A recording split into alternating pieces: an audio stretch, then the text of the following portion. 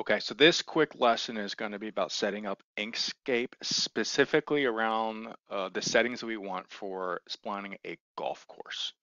So let's go into Inkscape, and this is going to be pretty quick, and you only have to do this once unless you reinstall Inkscape later on. So we have our base Inkscape drawing, and it's got our Google and our Bing satellite images, and that's it. The first thing we want to do is we want to turn auto snapping off. It's going to get us in a little bit of problem. So up here, there's this little arrow, and you see this enable snapping.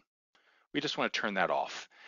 It's going to allow us to be a little bit more precise because it's not going to force our cursor to link to a particular area or a portion of the grid, and it's going to help us prevent some double nodes. So I would recommend that you disable snapping. The second thing is a lot of settings are going to be up here in Edit, Preferences, and let's take a look at some of the things in here. The first one being if we go to this Input Output and we expand this and we go down here to Autosave.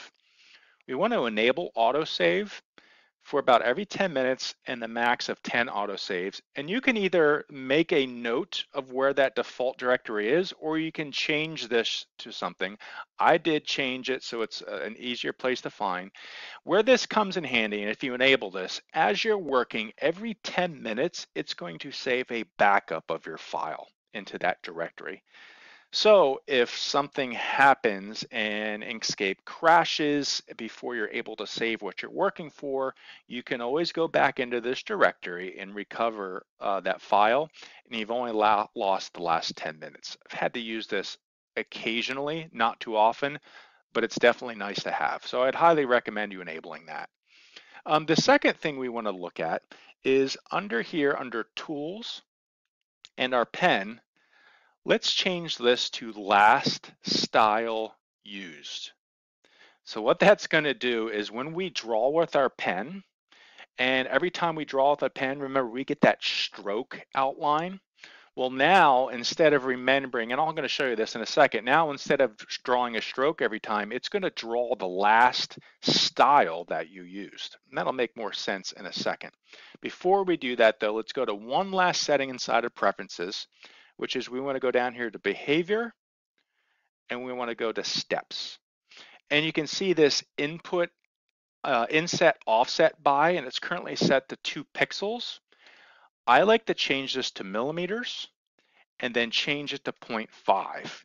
If you recall earlier, okay, that we created and scaled our imagery and our canvas and we changed it to millimeters, and I said 1 millimeter equals 1 meter. If I change this inset outset to 0.5, that means every time I draw something and I inset or outset it, it's going to go in half a meter or out half a meter.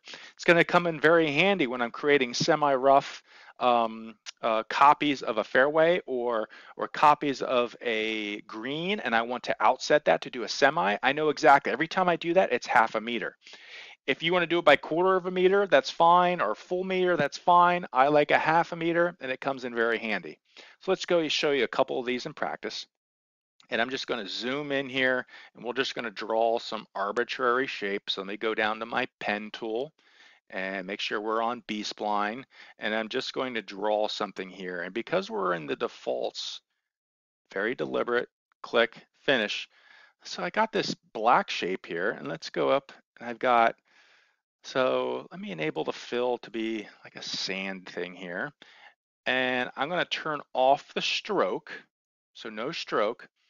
And now when I draw another shape here,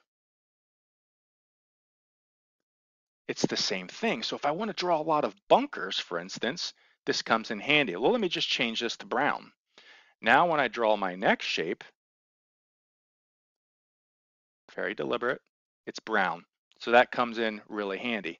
Now also, if I path, outset, I just outset that by half a meter. If I do it again, it's now a full meter. So that comes in handy and gives you an idea in your head how much you're outsetting things by. All right. So on to the next lesson where we are actually going to spline real things on our golf course.